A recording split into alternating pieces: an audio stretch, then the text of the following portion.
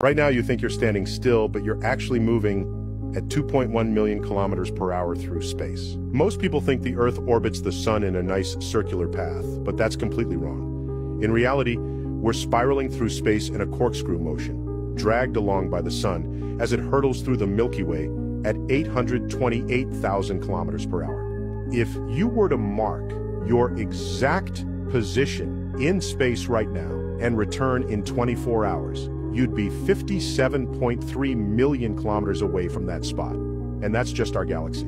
The entire Milky Way is moving at 2.1 million kilometers per hour toward the mysterious Great Attractor, a gravitational anomaly so powerful that it's pulling thousands of galaxies toward it. And we have no idea what it is. So the next time you feel like you haven't gone anywhere, just remember you're on a cosmic roller coaster, moving through the universe at speeds your brain can't even comprehend.